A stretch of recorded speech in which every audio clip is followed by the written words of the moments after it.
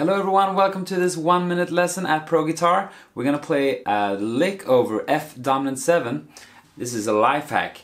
You can use an open string to get from a high position down to a low position in the middle of the lick. So I'm using the open B string, which is, that's actually the flat 5, the bluesy note in the key of F. So I'm using that lick, or that string, to make it the transition from this position down, up here, down to the first position. So it looks like this.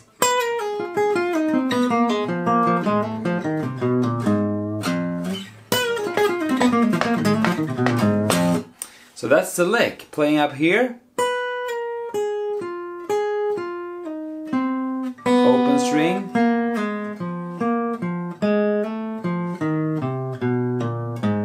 all this is in the free tab at our website.